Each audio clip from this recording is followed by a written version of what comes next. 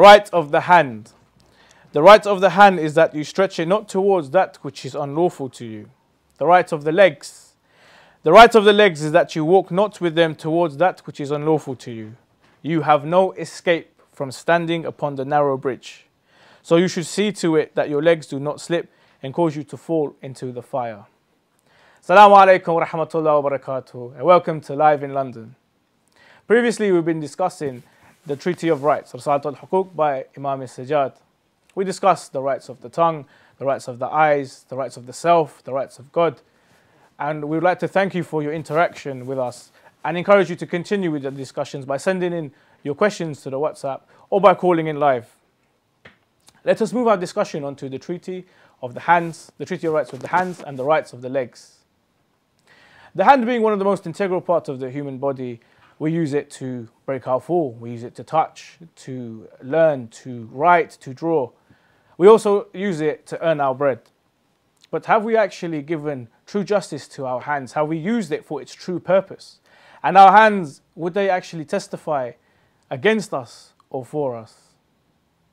A parent will tell you that they dream of seeing their child crawl and then learn to stand, to walk, to run, to get involved with sports, to run on a track field, to run on a football pitch, maybe even run for presidency.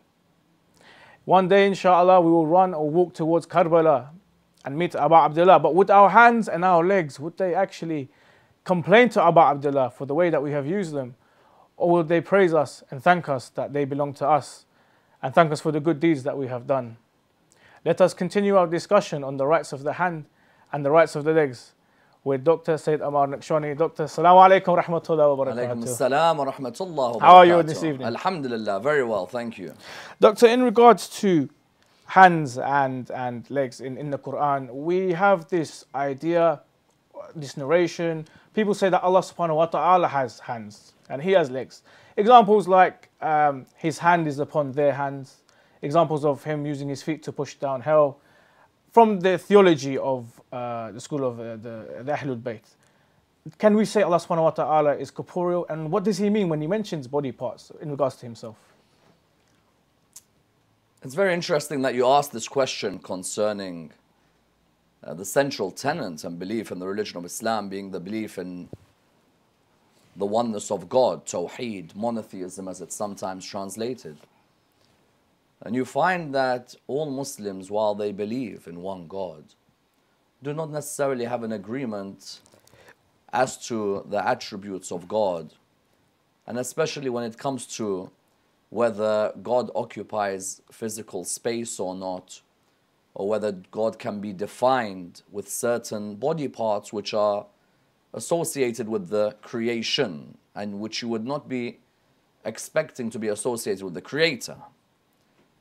In the Shi'i school, in Shi'i theology, in the school of the Ahlul Bayt alayhim salam, we're very clear in our belief that when there are verses of the Holy Quran that speak about the throne of Allah or the chair of Allah, or as you said, the hands of God, or the shin of God, or there are traditions which some have which say that, for example, God will put His feet into hell to make more room, for example, for disbelievers and so on. While we reject such a tradition as an example, when we look at these verses, we see them in the metaphorical, not in the literal. You see, if I now said to the cameraman who's in front of me that I have the upper hand in this particular competition, does that mean that my hand is up the whole time? No.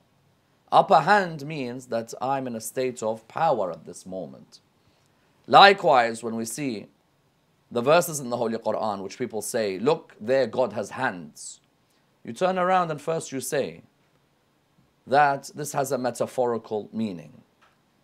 Secondly, you find that there is a verse in the Holy Quran that clearly states, لَيْسَ كَمِثْلِهِ شَيْءٍ. There is none like Allah subhanahu wa ta'ala, which actually led some people to say, okay, Allah's hands are different to our hands. Our hands, we may, for example, have on our hands 5 fingers. Allah may have 1,000 fingers. We may have a small hand. Allah may have a huge hand. We again turn around and make it clear that the fact that someone is trying to put Allah in a certain body shape, in a certain place, sitting on a chair or on a throne, means that they found a way to define God physically. And that which is able to be defined in a certain space, that then becomes limited. And that which is limited should really not be worshipped. If you are telling me God, for example, sits on a throne, then I'll worship the throne. Because the throne that is able to contain God deserves to be worshipped more than God. Some said, for example, okay, we may not be able to see God now, but we'll be able to definitely see God when? We'll be able to see God on the day of judgment. To the extent that they would say, for example, that God would sit on the throne and the Prophet Muhammad would be next to him. Again, we look at the verse of the Holy Quran when Moses, alayhi salam, the children of Israel said, show us God. And God replies, Len tarani. They will never, ever be able to see me. Because the len here is lit-ta'bid. In Arabic grammar, it means forever. It's not a matter of, at that time they could not see me, but they'll be able to see me later on. No, they will never, ever be able to see me.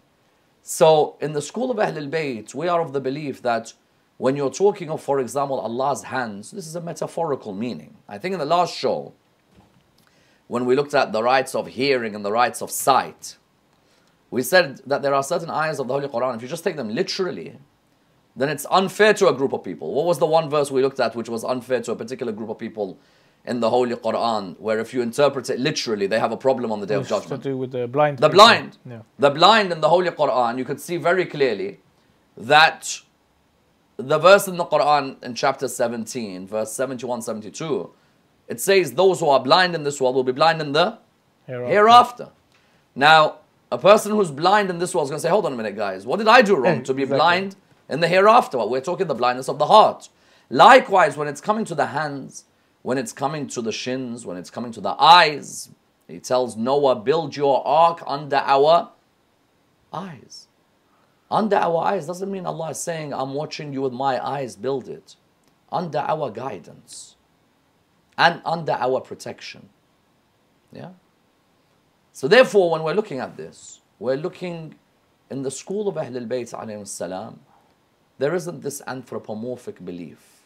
I'm not going to deny that certain renowned companions of the Imams of Ahlul Bayt alayhi salam may at one time or another in their theological discussions ask the question and may have even thought of the belief that God, for example, has a body different to our body. But then later on, these beliefs are rescinded. And that the Shi'i creed is clear. If, however, you go to other schools in Islam, many of the followers of these other schools, if you told them Allah has hands, they'll say, no way. If they go and read some of the classical theological works, they'll see that the belief that Allah has hands and Allah has a shin and Allah has a feet and Allah subhanahu wa ta'ala sits on a throne physically is there within their theology. And that's why when people today say that let's discuss and see that the only difference between, you know, the Shi'i school and other schools is imama, I would go far back as saying there are differences in tawheed and there are differences even when it comes to infallibility and the question of prophethood. So we don't believe that Allah subhanahu wa ta'ala literally has hands or literally has a shin, but rather we look at these things metaphorically. Excellent, Sayyid. Just a quick reminder to all the viewers that we are accepting phone calls, and if you have a question for the Sayyid, please contact us on 0203 515 0199, or alternatively you can WhatsApp us and inshallah we'll be able to answer your questions.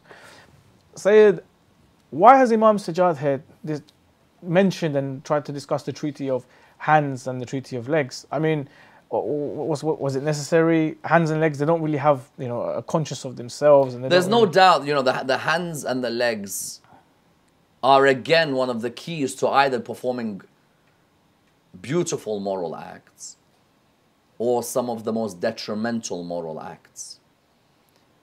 And as I said, and I will keep repeating, the aim of Risalat al-Huquq is to highlight to you that every body part you've been given is a trust from God so that when you do return back to your Lord, try and ensure that those body parts gave everything they possibly could have back towards the service of their Lord.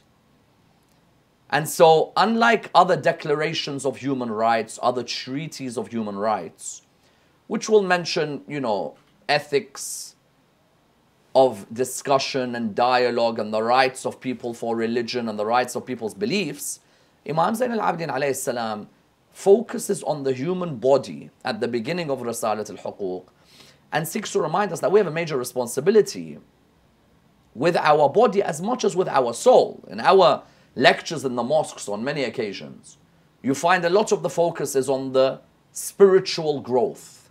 Yes. Many Maulanas in my job, you'll find that many of them will talk about spiritual growth. And when you're looking at him, you're like, clearly Maulana has not been to the gym recently. Clearly he's not looking after himself. And it's as if the Ahlul Bayt alayhim as-salam in the beginning of Risalat al-Huquq are trying to remind us that all these body parts that you have, your physical growth is as vital as your spiritual growth. Don't be someone who's got the tasbih in their hand but walks 10 steps and starts breathing or panting heavily. Yeah.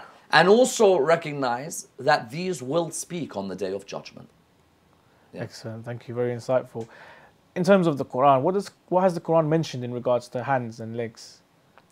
Well, it looks at the hands and the legs in many different instances. But I think one verse in the Holy Quran is clearer than any in bringing the combination of the two together. In Surah Yasin, many of us have recited this ayah. يَوْمَ تُكَلِّمُنَا أَيْدِيهِمْ وَتَشْهَدُ أَرْجُلُهُمْ بِمَا كَانُوا.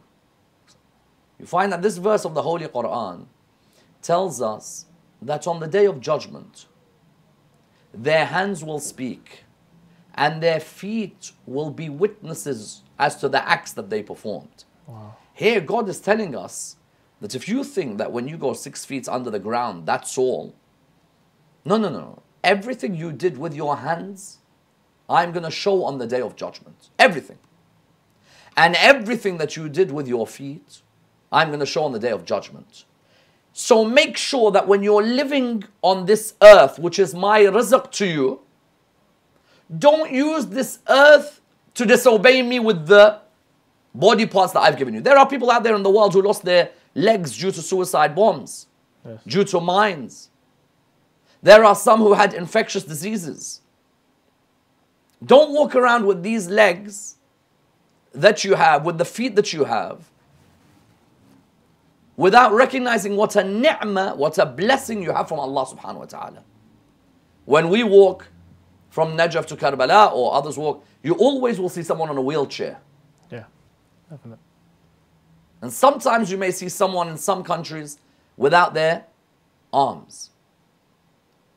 The Quran tells us, يَوْمَ تُكَلِّمُنَا أَيْدِيهِمْ وَتَشْهَدُ أَرْجُلُهُمْ.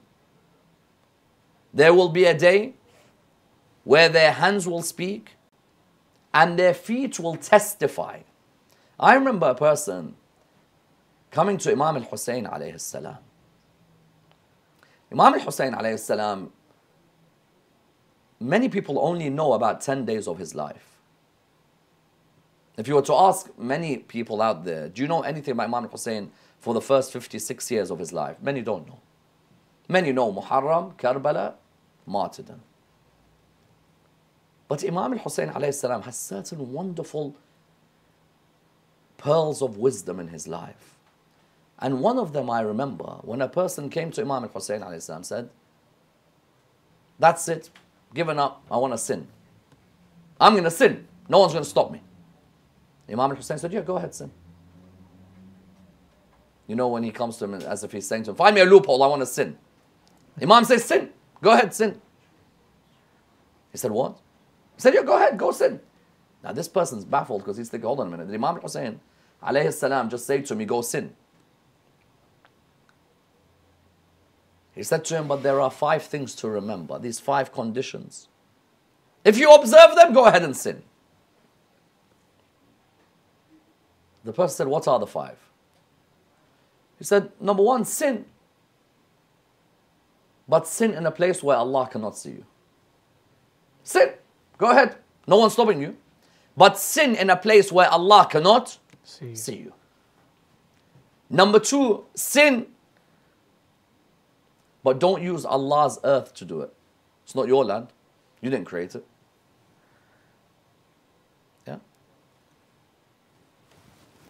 Number 3, and it's a number of points which we'll come to, inshallah, because we have the discussion coming on the different levels of sin. Okay. But number 3, when you are shown these sins on the Day of Judgment, don't say it's not you. You got to admit. And number 4 as well, angel of death comes to take your soul away. You got to be ready. Can't be running away from that moment. Yeah.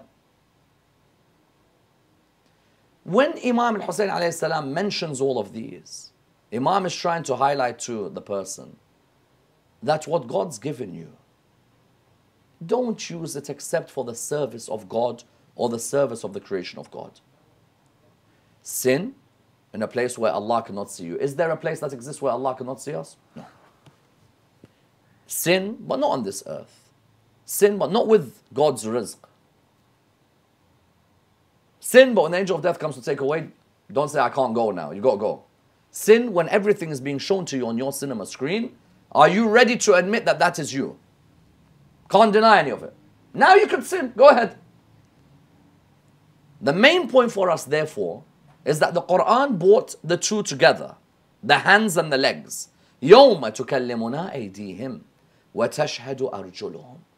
There will be a day where their hands and their feet, our hands and our feet, are going to testify for every act that we did with them. If we've done acts in the service of God, then there's no need to fear the Day of Judgment. You see, you fear an exam when you haven't revised. But when you've revised for an exam, you can't wait to turn over the paper. Indeed. Likewise, if the Day of Judgment, if I have prepared for that day, then I'm going to be ready. Bring on the questions. If, however, I've sinned against God with my hands and feet, then that's what I fear. Yeah. Excellent. Very insightful. Sayyid, the first right, the right of the hand. Imam Sajjad says, the right of the hand is that you stretch it not towards that which is unlawful to you. Now, could this masturbation, which is a big issue in our community, could that fall into this category? And do we have any riwayah or any hadith in regards to this as well? It's very interesting how Islam has laws on certain things which others may find petty. Islam has laws on how you go to the bathroom, how you urinate, how you purify oneself. And that for me highlights the God of Islam is a God who truly wants to guide his creation in every way possible. You see, there are certain religions that can't understand why Islam is so careful with every law. Many religions will just say to you, listen, just be a good human being, that's it. Islam will say, being good a human being, you have to recognize that you have certain desires. You've got to understand which way you direct them towards that which is good. And how do you ensure that they're not directed towards that which is harmful?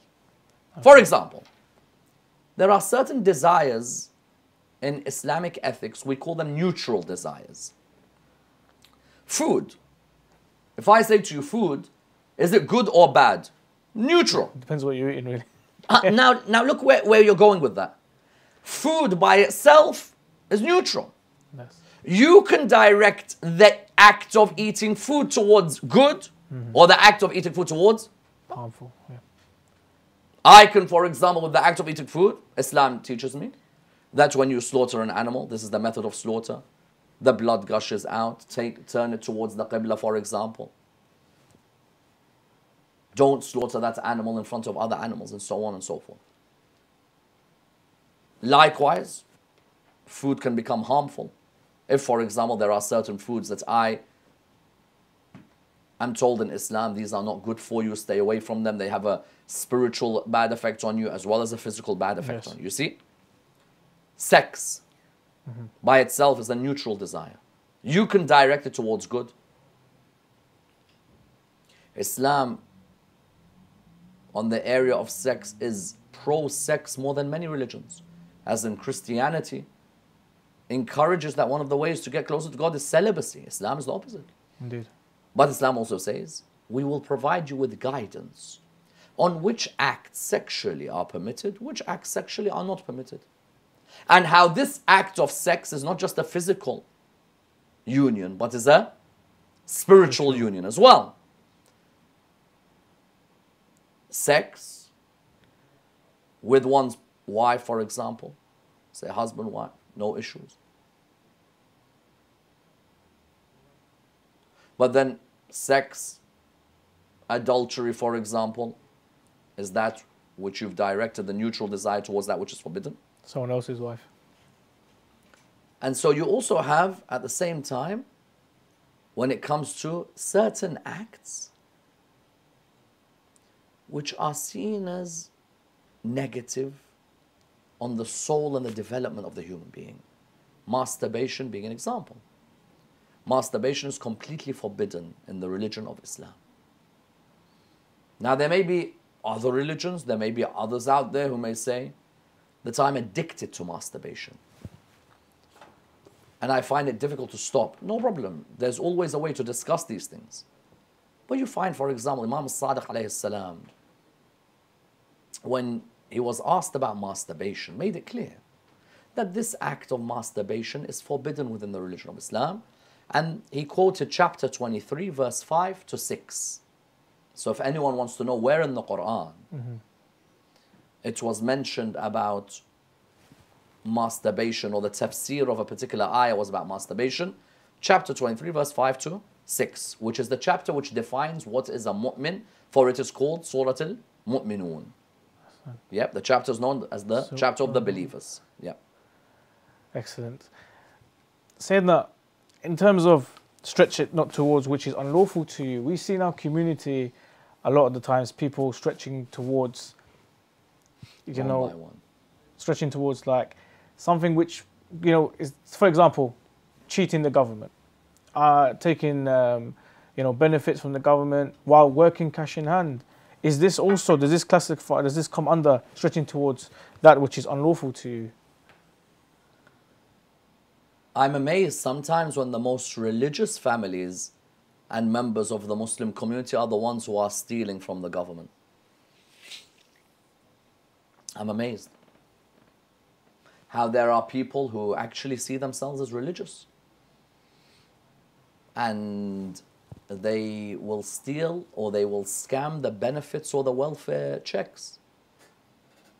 They are the type of people who will discuss religion with you from now until the day of judgment. But they will scam the welfare blatantly. They'll scam the welfare of the country. What's their excuse? Their excuse is that we are taking from the kuffar. We're taking from the disbelievers. That rightly belongs to us.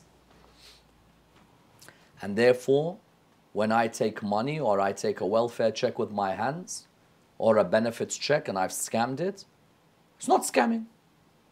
I'm stealing from disbelievers. Okay, Habibi, why are you then living in the country of disbelievers? Go live in Pakistan. Go live in Iran. Go live in Saudi Arabia. Go live there. Why over here are you using these hands to steal? I'm ashamed. Honestly, I'm ashamed.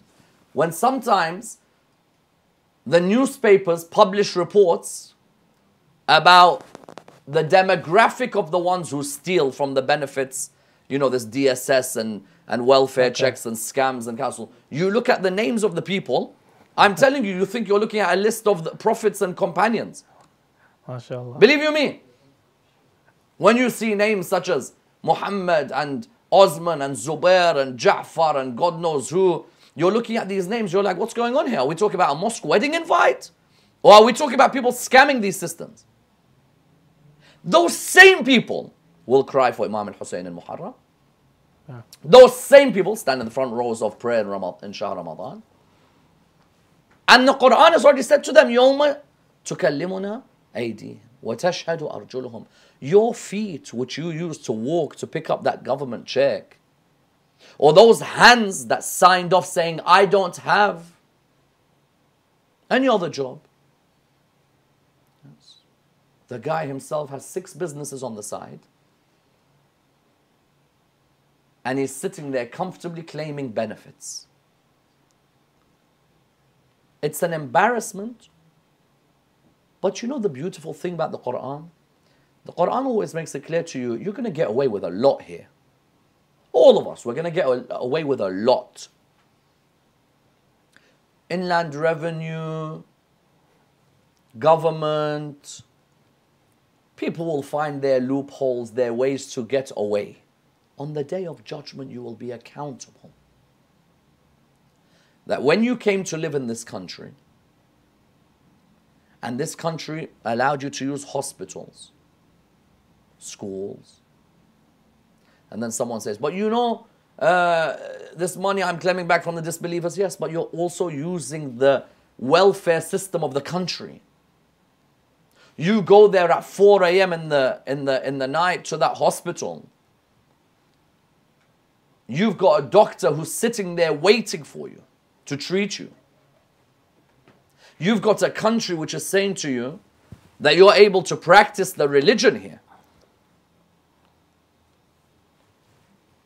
Therefore, when someone asks that today Muslims are stealing from the country, but saying that this is because the people have stolen our money or our wealth, it's not acceptable. The hands on the day of judgment will speak about every penny that was taken in a wrong way. I remember there is a story they narrate, it's attributed to Imam Ali alayhi salam and his brother Aqil. And without going into, discussions concerning authenticity, there is a moral to be taken from the story where Aqil is in a bit of financial difficulty. Imam Ali alayhi salam is the caliph of the Islamic State. The treasury is in his hands.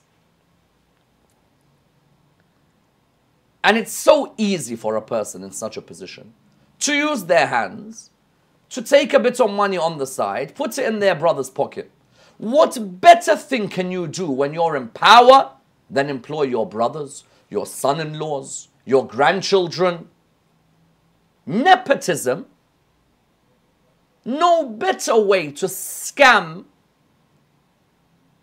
in religion than by ensuring that all of your family members are put into positions where you could take a certain amount of money of donors and say, well, my grandson here works for me, so he's the one who will be on this check, for example. They say Uthman bin Affan's downfall, the third caliph, was that he had Marwan ibn al-Hakam back, Yes. and he had Walid bin Uqba back, Samara bin Jundub, and the hand was saying, look after him, look after him, look after him, look after him.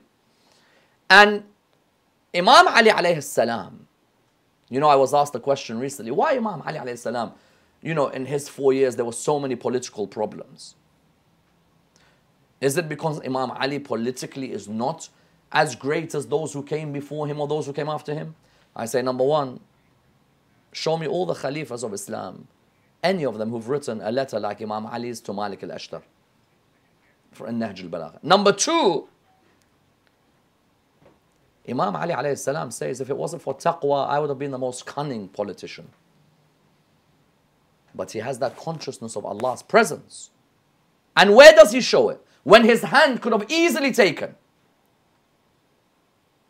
Because when you're in a religious position, your hand can easily take, here, you're my son, you should have this position. You're my grandson, you should have this position.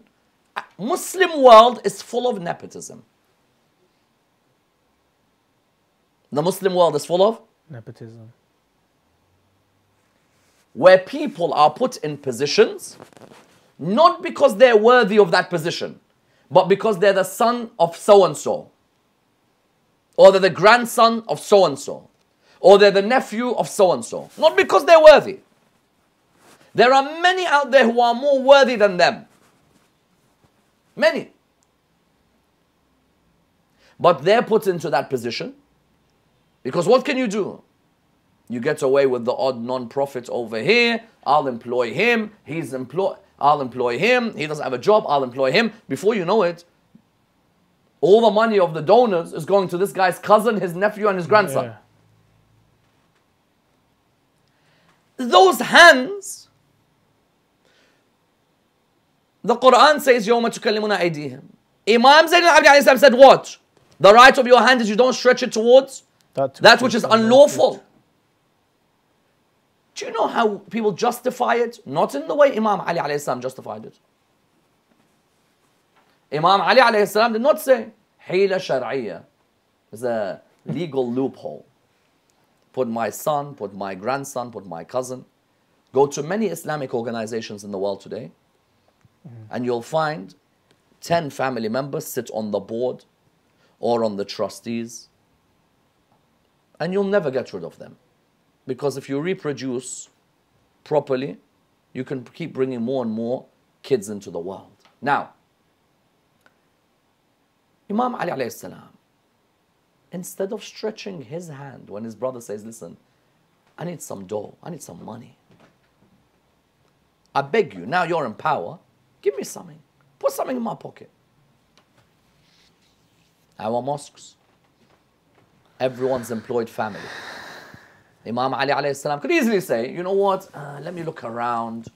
Where can I put this son of mine, this brother of mine, Aqil? Let me just put him any position. We'll sign off that he's, doing work and we'll look after him. Any position. We can scam something. Can't we? Indeed. No. He at that moment says, you want money from the treasury? Give me your hand. He puts it near what? The fire. Aqil moves his hand. Imam says, what's wrong? He said, the fire's going to burn my hand. He said, you're worried about this fire? How about the fire of the Day of Judgment? Isn't that true? Definitely. You're telling me, come scam this. Give me a job. I'm your nephew. I'm your grandson.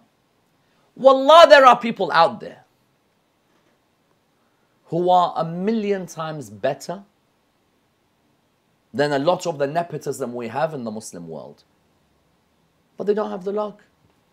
Wrong surname. Honestly.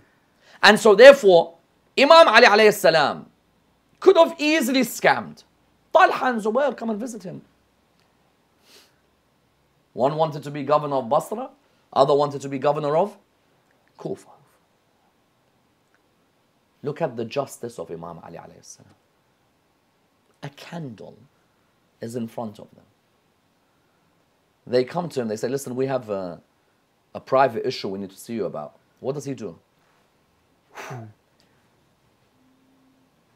Puts another candle. They're like, why did you just do that? He said that first candle was to be used for the affairs of the Muslim Ummah. You've come to see me over your personal issue. I should put a candle I bought with my own money. Subhanallah. That justice of Imam Ali alayhi salam was unique. And that justice is missing. The Quran makes it clear in chapter 4, verse 135. O mankind, be maintainers of justice, witnessing only to Allah, even if it means it's going to be against yourself or your near ones. The biggest scams that occur in the Muslim world is when the hands take money to give to the near ones, to give them a job, so that their laziness in the world continues. Thank you very much, Sayyid. Very insightful. We are going to go to a break now, and just a reminder to all the viewers that we are taking calls in on 0203 515 0199, or alternatively, you can send your questions onto the number on below on WhatsApp. Also, a quick mention that on Tuesday, inshallah, we'll be having a special program to commemorate the great personality Sayyidah Zainab alayhi salam, with special guest Haydar Jizani, inshallah. That will be on Tuesday. Join us again after the break, inshallah. Assalamu wa rahmatullahi wa barakatuh.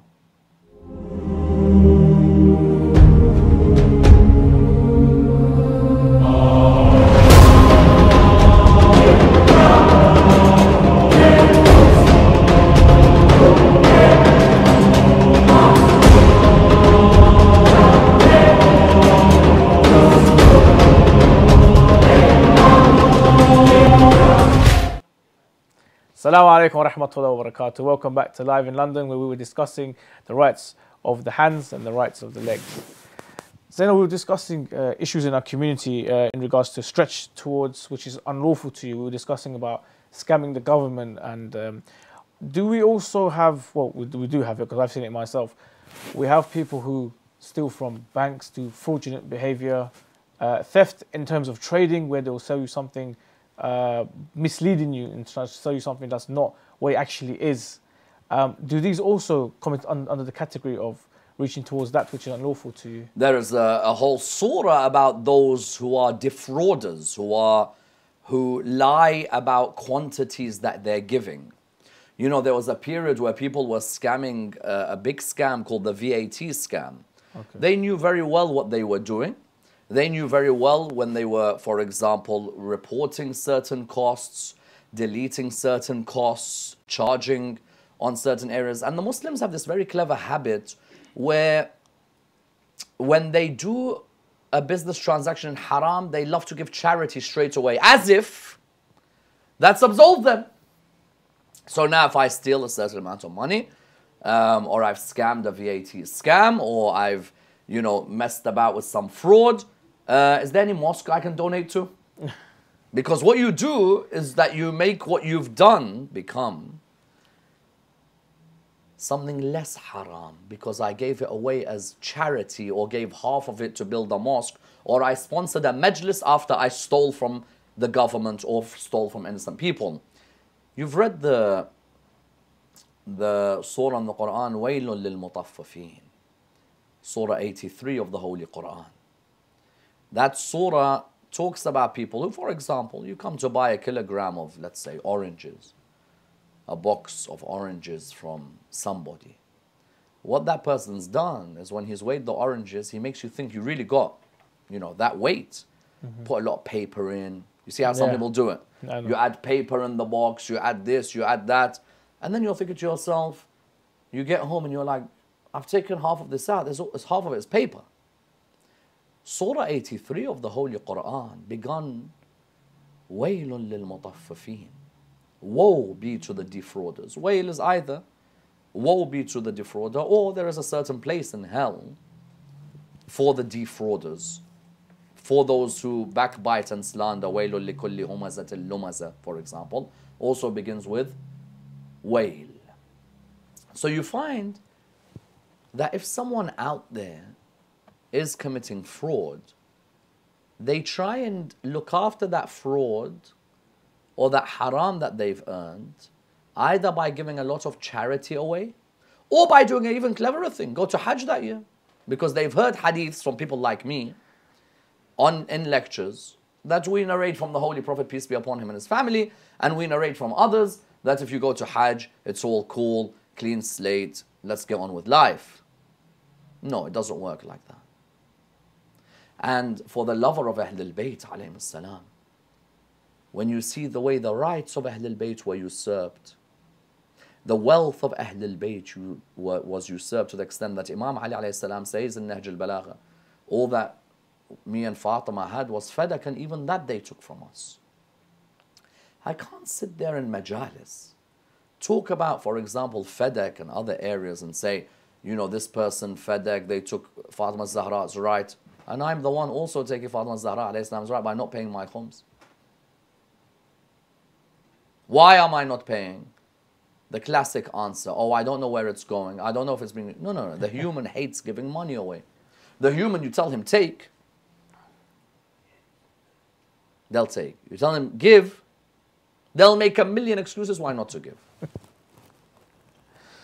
So, those out there who are involved in this fraud or these scams or using credit cards to buy expensive things and saying, somehow justifying it by doing something religious later, it's all nonsense. It really is. But Allah subhanahu wa ta'ala's door of mercy, door of repentance is always open. That hand which has touched haram, that hand which has acted with haram, Allah subhanahu wa ta'ala never closes the door for coming back towards His path. And that's why the constant repetition, when we have people now coming to who have done all these scams, the constant repetition of Astaghfirullah, Rabbi wa atubu alayh. Not only do you ask Allah for forgiveness, but now you say, now I'm returning back. Awwab is one who returns. When I do istighfar, my intention should be that I'm looking to return back to the path of Allah subhanahu wa ta'ala. No, I'm just doing astaghfirullah Rabbi wa atubu ilayh. I've done a couple of scams. I put a couple of houses under his name and her name and his name and his name and scam the government, and then I'm doing istighfar. No. There has to be regret and a willingness to never perform such an act again. Yeah. And is this the best way to reform our community and move them away from such acts of fraudulent behavior and stealing, you could say? Believe you me, I will never forget a tradition. Imam Sadiq alayhi salam had a companion who he had asked, listen, go to Egypt and try and make us some money. Try and make us some money. Someone wants to make some money. Person came back, he made 100% profit. Wow. Monopolized the market. And it hurt Imam Sadiq alayhi salam. The Imam Sadiq said to him, I said to you, go make us some money. I didn't say put the people in a dilemma and problems. Oh. Try and share. Try and recognize that people are of different levels. And so the Ahlul Bayt alayhi salam didn't want this philosophy that I'm going to destroy my opponents and anyone in my way, I'll find every which way possible to destroy them and make sure that they don't have no business competition with me. And you know what? I'm going to... because the human being, really that film, Wolf of Wall Street. Not that I'm necessarily recommending the film because people might go online and say, said Ammar Nakshawani recommended this, that. But the title is intriguing. That a person in that world, if they stretch their hand, and the Quran mentions that, listen, don't put your hand too far forward, nor be too stingy. Because God save us from the other side, the stingy guys. So one side are those who want to chase every wealth possible. The other side are the stingy.com. The ones who their hands in their pocket like this, every single time you go out with them. For example, when the bill comes, I forgot my wallet. I forgot my wallet. I forgot my wallet. I need to go to the bathroom. I forgot my wallet. Now Allah subhanahu wa ta'ala is telling us, your hands, don't stretch it too far to do something haram. Nor tighten your hand, tighten your fist, as they say. It's so tight. What's the phrase? When someone is so stingy, he's tight-fisted. Mm-hmm. So, that's fundamental for us to reflect upon. Yeah. Sayyidina, moving on from stealing, the famous Quranic ayah, Bismillah ar-Rahman ar-Rahim, وَالسَّارِقُ وَالسَّارِقَ فَاقْطَعُوا أَيْدِيَهُمَا جَزَاءٌ بِمَا كَسَابَ نَكَالًا مِّنَ اللَّهِ وَاللَّهُ عَزِيزٌ حَكِيمٌ. It's referring to cutting the hand when stealing. I mean, one second, we've got a caller on the line. Inshallah, we'll be able to contact this caller and get through to them. Assalamu alaikum, your name and where you're calling from? Assalamu alaikum, your name and where you're calling from? I can hear you. Can you hear me? Technical team, can you call the caller back, please? Okay, they're trying to get a hold of him again. Assalamu alaikum, your name and where you're calling from? There we go. My name is Ali and I'm calling from London. Your question towards the Sayyid, please. Assalamu alaikum, Sayyidina. Wa alaikum assalam wa rahmatullah. Sayyidina, in the Quran it mentioned that Allah has a hand. And the Sunni narrative is that Allah has a physical hand, whereas I've heard Shia say that the hand of Allah is figures such as Imam Ali alayhi salam. How do we explain this, and how do we justify this explanation? Thank you very much for your question. Sure, I think we said earlier in the show that when we say Allah has hand, it means Allah's authority. Allah subhanahu wa ta'ala in the Quran transfers His authority, His wilaya. If you look in chapter 5, verse 55, God says, إِنَّمَا وَلِيُّكُمُ اللَّهُ وَرَسُولُهُ. So sometimes you have Allah's authority, Allah وَلِيُّ الَّذِينَ آمَنُوا يُخْرِجُهُم مِّنَ الظُّلُمَاتِ إِلَى النُّورِ. Sometimes He'll transfer some of that authority to His messenger. Hence He says, إِنَّمَا وَلِيُّكُمُ اللَّهُ وَرَسُولُهُ. Sometimes there's an extension from the Rasul sallallahu alayhi wa alayhi to the representative of them.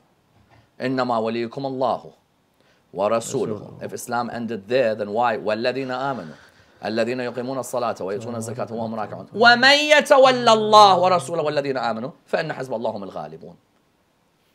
Surely your authority is Allah, the Prophet, those who believe. If Islam is complete with Allah and His Prophet, why, Ya Allah, are you telling us that your wilayah has even extended to those who believe? And you tell us that those who take Allah and the Prophet and those who believe as their guardians, they are the party of Allah. Therefore, when we say that Imam Ali alayhi salam is Yadullah, we say that that means he is one of those who supports the message of Allah and ensures that the authority of Allah is protected on the earth. Excellent, thank you, Sayyid. Back to the Quranic ayah in regards to stealing. If I could translate in English, and as for the man who steals, and as for the woman who steals, cut off their hands as a punishment for what they have earned, an exemplary punishment from Allah, and Allah is the mighty and the wise. A lot of people use this ayah against Muslims as an attack that they're very, very extreme, they're very, very barbaric. Can this ayah actually be implemented here in London as a Muslim myself? If someone was to steal something from me, you're not. Listen, someone steals from you in London, you don't get a knife and go and chop their hands off. These verses, of course, are not only for the Quran.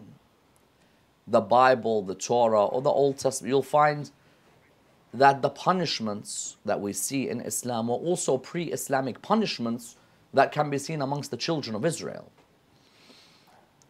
And I don't blame non-Muslims when they're like, so you guys will chop off the hand of a thief?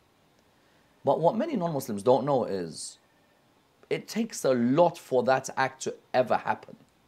Okay. It's not like it's so easy that, okay, this guy stole, that's it, get a knife and chop their hands off. Not at all. For example, in my own studies, and others may have studied more than me who will be able to provide even more, I found 19 conditions in Islamic law that all have to be fulfilled. 19 conditions. 19. MashaAllah. And even if all 19 are fulfilled, there is still the possibility of forgiveness or giving that person a chance. Extraordinary. So for example, if there is a period of famine in a Muslim country and someone steals, can you cut their hands off? No way. The government is to be blamed. Why are you not looking after the people? If there's a period of poverty, if the person doesn't know the punishment for stealing, if the person steals while they are compelled, for example, because of a state of hunger, yes. So, and there's other punishments as well, other conditions. Sorry. So, this idea that in Islam, if you steal, automatically someone's hands are to be no. And I would also say that in this day and age, for you to actually implement the true laws of Allah, I think there needs to be even a reform on that area. Yeah. Excellent. Saying that we have a call a long way from Africa, inshallah, we'll be able to get through. Assalamu alaikum, your name and where you're calling from? I'm from DRC, Mr. Murtaza. Assalamu alaikum. Your question, please, for the Sayyid. Sorry? Your question for the Sayyid. Yeah, for DRC, Murtaza. Your question, please. I think we've lost them. Inshallah, technical team, if you can get a hold of the brother again, please. And we're very intrigued to hear his answer or his question. Sayyidina, in regards to having, you were saying that, you know, for there to be these punishments, 19 conditions, and you were referring to also having an Islamic government. What are the actual conditions or ways we can form an Islamic government for these actual punishments to be upheld? And what about the examples we have today of Republic of Pakistan, Islamic Republic of Pakistan, Islamic Republic of Iran, Saudi Arabia? Well, all of them, if they all believe that they're Islamic states, then it's up to the people of the country whether they want Islam to be implemented in the country or not. But even then, if you're going to go to these countries and find the statistics when it comes to, for example, cutting the hands of the thief, it's not something you're going to find in thousands or in millions at all. Saudi Arabia is probably the only country I've seen where the Rolex store is completely left open with nobody in there when it's prayer time and not one watch is stolen. Now that deterrent of knowing someone's going to take your hands makes a lot of people think twice. But I do believe that even if someone does steal something in these countries, the first direction or the decision should not be cutting their hands, but rather should be a reform of the person, trying to help them grow, help them develop. Every human being deserves a chance. Yeah. So we have a caller on the line. Hopefully we'll get through to this the brother again. Assalamu alaikum. Your question, please, for the Sayyid. Yeah. Wa alaikum salam. My question is that all businessmen, as well as me too, using the under invoices of importing invoices. If my question is, we are using the under invoices business. You mean what I mean? To save the duty. If we put full invoices, we have to pay more duty, and then we can't do the business. You understand? So what is the solution for that? Thank you very much. Solution for that is to make sure you have a good accountant. MashaAllah, Sayyid. A Khoja one, yeah? Yeah, make sure you have a good accountant, a solid accountant, who's able to provide you with an understanding of the laws of the government. You know, the governments try their hardest to tell us that, you know what, there are ways of forming companies where they'll try and limit the taxes that will be upon you. There are ways in which you can also claim back and so on. So refer back to your accountant. But no, don't be in that situation where, you know what, unless I scam, I'm not going to make money. There's only one Razzaq, and that's Allah subhanahu wa ta'ala. Excellent. Sayyid, the punishment for theft, if all the 19 conditions are fulfilled under an Islamic state, is to cut the hand. What qualifies as the hand, according to the Ahlul Bayt and for yourself as a fiqh student, what is the hand? What does it Some schools of Islam said that when the Quran said, for example, you cut the hand, some said from here, from the shoulder area. Others said no, from the elbow. Others said no, from the wrist. School of Ahlul Bayt said only the fingers. Why? Because in prostration and sujood, there are 7 areas that must be in sujood. Correct. Forehead. Forehead, we, and the Maliki school of fiqh both say it is more recommended to prostrate on earth. Yes. Us and the Maliki. Our brothers in Morocco, Tunisia, Algeria, and so on, they both of our schools of fiqh say it is more recommended to prostrate on earth. And that's why I'm sad when I see on these internet websites people, many of these, who don't know their own school's jurisprudence, will say these Shia pray on a stone and are mushrik. Maliki school as well recommends that a person prays on the earth. I mean, they also pray with their hands open. With their hands open as well. Malik being a student of Imam as-Sadiq as well. Alayhi salam. If I cut the hand of the person, there's a wajib area in sujood, which is the palms. Yes. That person won't be able to perform their sujood properly again. This was interestingly discussed in the time of Imam al-Jawad alayhi salam. Imam al-Jawad, when asked by the Abbasid Khalifa, where do we cut the hands of this thief from? Quran says the male thief, female thief, you cut their hands. But from where? The Imam quoted the ayah, Bismillah ar-Rahman ar-Rahim. وَأَنَّ الْمَسَاجِدَ لِلَّهِ. The places of sujood are for Allah.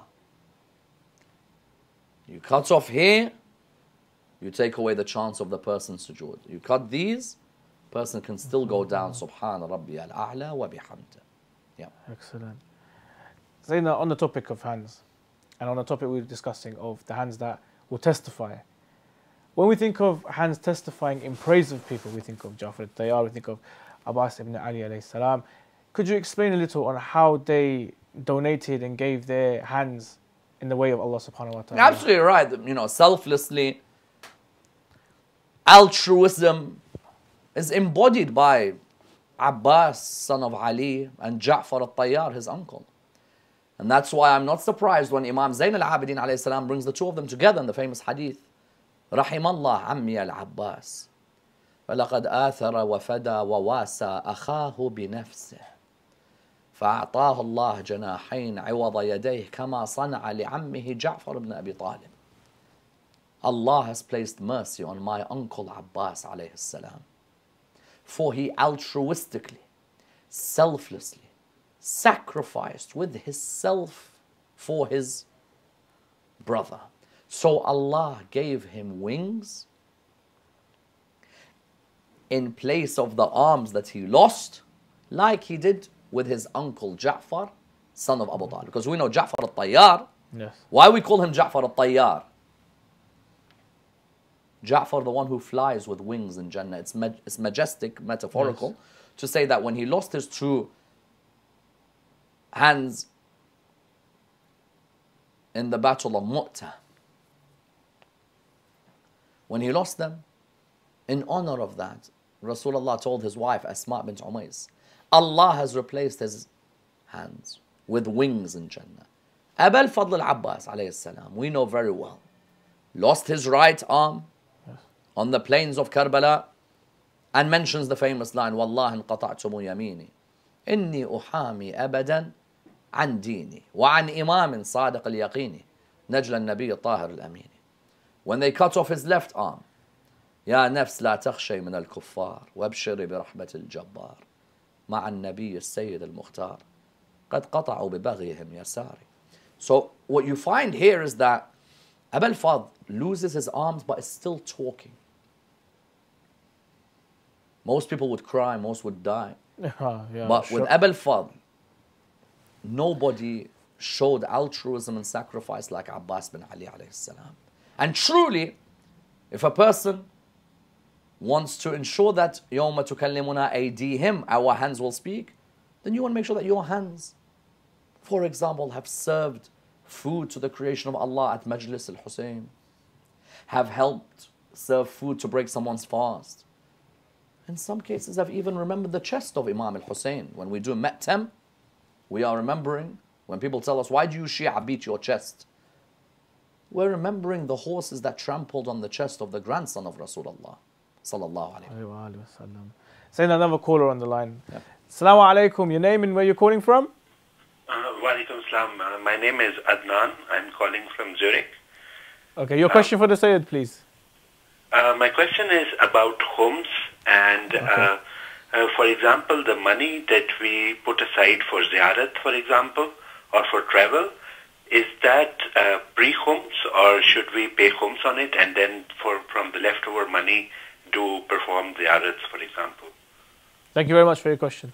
Inshallah, we have our discussion coming up on khums. Okay. In a couple of shows' time, my dear brother, we're going to be discussing all of the laws related to khums and the different opinions of the maraja in relation to the issues of khums, inshallah. Inshallah. So stay tuned, inshallah, brother, and we'll be answering your question in the following discussions, inshallah. Sayyidina, you were talking about the mustahabat of the hands. I mean, you were talking about doing matam, remembering about Abdullah. You were talking about giving, tabarruk and giving, other forms of abadat, you could say. Is there anything that you actually recommend to the brothers that, you know what, I think that this should be incorporated in the community and they should be doing this a lot more in regards to their hands? I think the cupping of the hands in supplication is the most wonderful act, and I think that should be incorporated more within our communities. Yeah. Thank you, Said. The right of the legs. Yeah. Imam Sajjad says that the right of the leg is that you walk not with them towards which is unlawful to you. Could you explain a little bit more on this? What is unlawful to walk towards? As in, are we not allowed to walk into certain places? No, I think it's quite obvious that, there are certain places wherever sin is committed, in the sense that it's going to lead us to committing sins, we should try and stay away from. And what have the Ahlul Bayt said in regards to walking towards the good and walking towards the bad? Well, I think there's numerous traditions from the Ahlul Bayt alayhim salam where they're discussing the walking to the mosque, for example. Walking to earn a living, there are 70 levels of worship, and the highest of them is to earn a lawful living. If you're looking within the Holy Quran, you find that Allah subhanahu wa ta'ala talks of the different types of walking. Okay. It's amazing that there is even the etiquettes and the ethics of walking in Islam. Moses' interaction with the daughters of Prophet Shu'aib alayhi salam in chapter 28 of the Holy Quran. The daughter of Shu'aib walks with a shyness, istihya. If the Iraqis see a girl who doesn't have any shyness, they'll say matastahi. And if there is a girl with shyness, they'll say tistahi.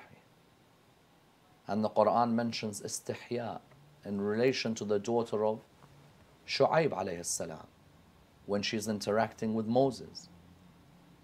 The Quran mentions that one of the etiquettes of the Prophet, peace be upon him, his family, was to walk in the markets of Arabia, in the streets of Arabia, like everybody else in the society.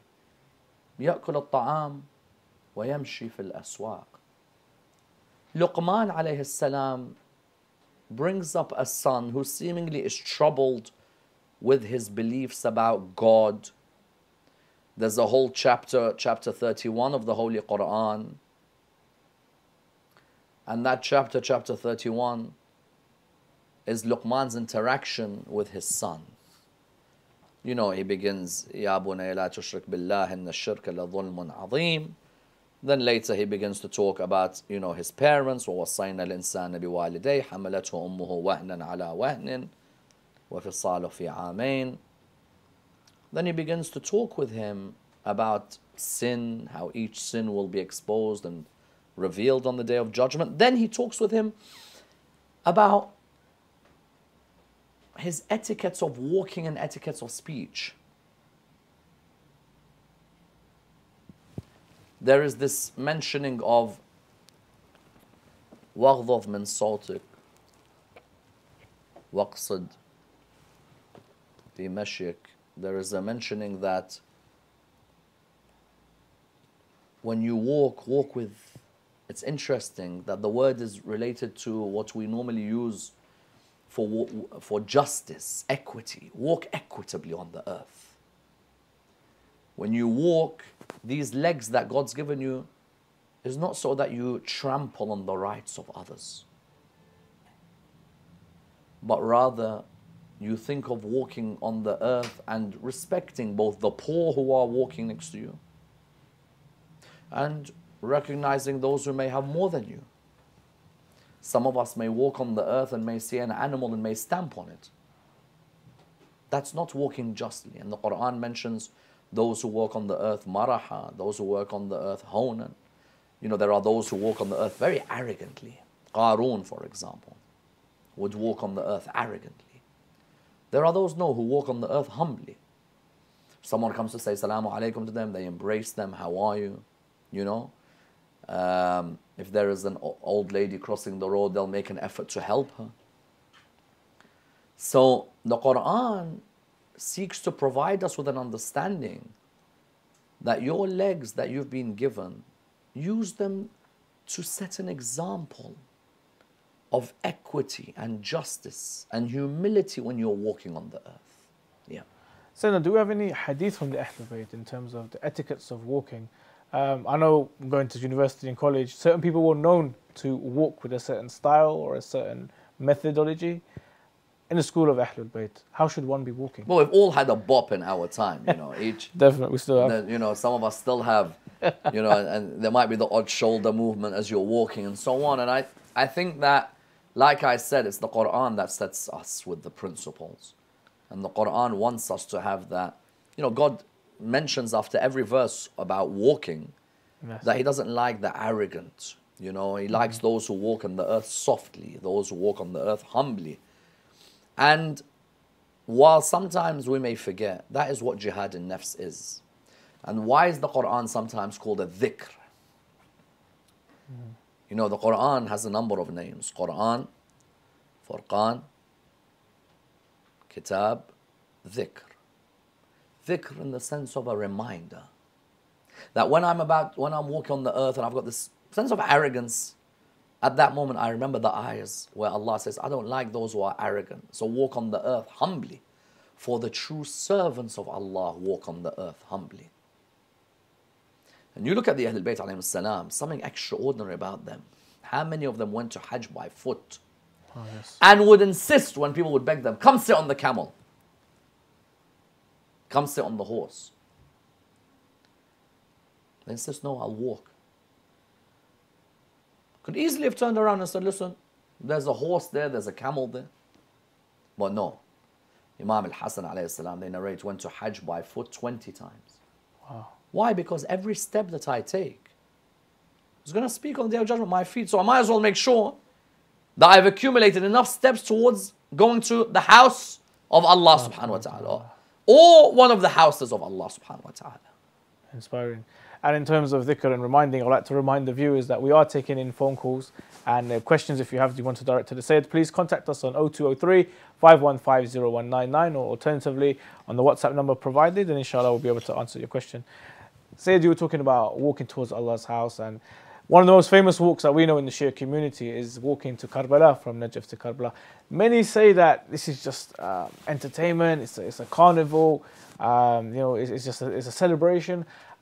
How do we reply to these people to let them know it's much more than that? I think walking was already established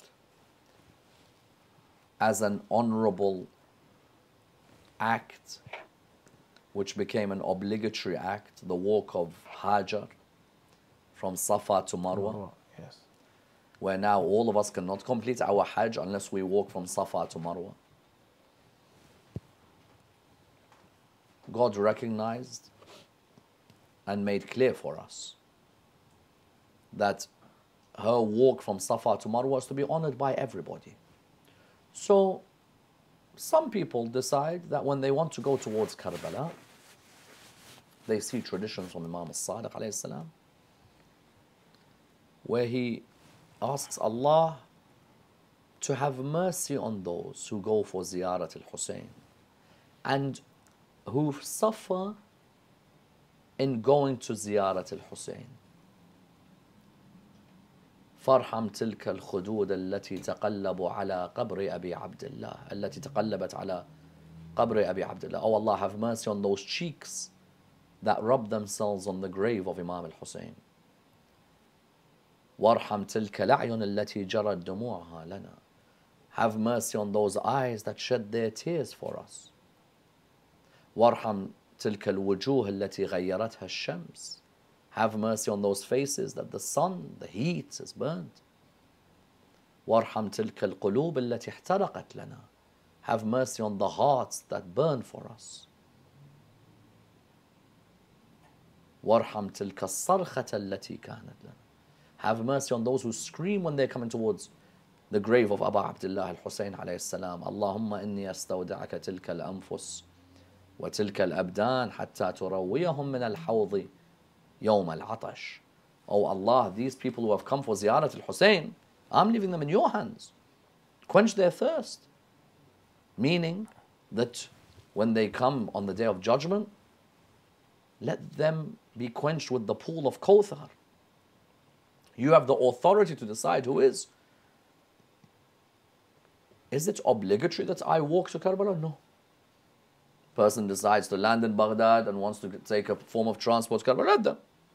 No problem. It's not obligatory. Saddam Hussein, when he was leading Iraq in his different positions of authority from the late 70s until the early 2000s, had made it clear that the public display of mourning for Imam Hussein alayhi salam in that walk was banned. And so sometimes I think that those who are trying to take certain swipes at those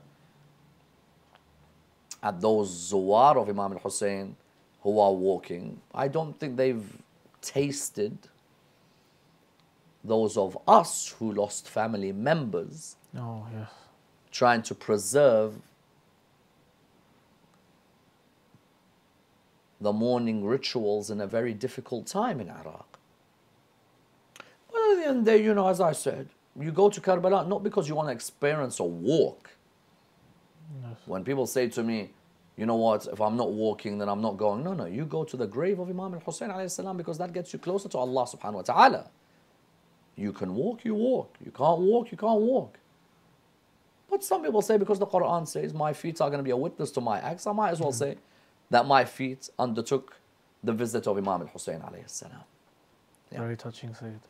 I've got a question that's been sent in here, and it's saying, Salam Sayyid, great show as usual. How do we stop and monitor our youth who like to explore our cities? And how do we stop them from walking down sinful streets or sinful establishments? Thank you, regards. It's not easy, as in, someone goes to Amsterdam on holiday, they're not going because they want to go and see a church. There's a red light district there, and people are obviously going to go and walk in these areas. But you can only remind, the Quran says something beautiful about the Holy Prophet. Tanzil al-Aziz al-Rahim, لِتُنذِرَ قَوْمًا. He warns a group of people. You can warn someone, you can tell them about the pitfalls of going to certain streets, that eventually you're going to be led towards certain places. But then, after that, إِنَّا هَدَيْنَاهُ السَّبِيلَ إِمَّا شَاكِرًا وَإِمَّا كَفُورًا. Yeah. Sayyidina, the story of Hur is very, very relevant to our discussion because Hur may have done many, many wrong actions with his hands and walked God knows how much against Imam Hussein. But the final stages, he turned around, he changed it around. Can we use his story and his example for the viewers today who are thinking that I have done so much bad with my hands, I've walked to so many terrible places? Is there any hope for them? Yeah, I think it's a poignant question because, his walking from, Kufa to Karbala, the original aim of it is to, make Imam al-Hussein pledge allegiance to Yazid. And at that stage, he really was placing himself in a position of hellfire because he blocks the water from the children of Imam al-Hussein alayhi salam, who are the grandchildren of the Prophet Muhammad, peace be upon his family. But it's wonderful how maybe 15, 20 steps later, he tells his son Bukair and his servant that let's go towards the side of the grandson of Rasulullah. Those 15, 20 steps are a metaphor for all of us in life. So on a Friday night, on a Saturday night, you could be on your way to disobeying Allah. But you can also use those feet to turn around and go to a place which is going to help you obey Allah. And you look at his wonderful lines on the 10th of Muharram. A man who the night before is not offering water to the family of Imam al-Hussein. On the 10th of Muharram, إِنِّي أَنَا الْحُرُّ وَمَأْوَى الضَّيْفِ أَضْرِبُكُمْ فِي أَعْنَاقِكُمْ بِالسَّيْفِ عَنْ خَيْرِ مَنْ حَلَّ بِلَادِ الْخَيْفِ أَضْرِبُكُمْ وَلَا أَرَى مِنْ خَيْفِ. The confidence of those steps towards Allah. That wonderful line of Nabi Ibrahim, إِنِّي ذَاهِبٌ إِلَىٰ رَبِّي سَيَهْدِينِ. I am walking towards my Lord. He'll guide me. رَبِّي هَبْ لِي مِنَ الصَّالِحِينَ, and so on. So you've got Hur bin Yazid al-Riyahi, and that's why I'm not surprised in those wonderful lines of Imam Zain al-Abidin about Hur. لَنِعْمَ الْحُرْ حُرُّ بَنِي رِيَاحٍ صَبُورٌ عند مشتبك الرماح لنعم الحر إذ فاد حسين وجاد بنفسه عند الصباح. You got Imam Hussein alayhi salam praising the change of Hur. 1 minute, the footsteps are going towards hell. The next minute, he's using his feet to heaven. It truly was the feet that took the highway to heaven. I think that's a lesson for all of us. That we may have used our feet to go to places where we've disobeyed Allah. We can also use the same feet to go towards the places where you can obey God as well. Yep. Very touching, Sayyid, very touching. A final thought to any of the viewers in regards to this discussion, something you want them to take away with them? I think, we're looking at the, the body parts, and I think if a person constantly reflects before they're about to perform an act, if they reflect that, what will my body parts say on the day of judgment about the way I just used it at this moment, I think many things will change in one's spirituality as well. A final question from, I have to ask you this question. Salah said, what is the relevance of singing You Never Walk Alone before every Liverpool game? The relevance of singing it, well, it's the anthem of the most famous and the greatest football club in the world. And it teaches us a lesson. That the rights of your legs is that you ensure that they are firmly walking towards the Anfield Road or the Kop. Goodison Park, inshallah. No, never. Just to park the car and walk across Stanley Park. Thank you very much, Sayyid. Thank you for today's discussion. And my pleasure. Thank you so much. Just a quick reminder to all the viewers that we will be having a special program on Tuesday with Dr. Sayyid Ammar Nakshawani in regards to the waladat of Sayyida Zainab. And we'll be having a special guest, Sayyid Jizani, inshallah, will be joining us and blessing us with his voice. Inshallah, we'll see you then on Tuesday. Assalamu alaikum wa rahmatullah wa barakatuh.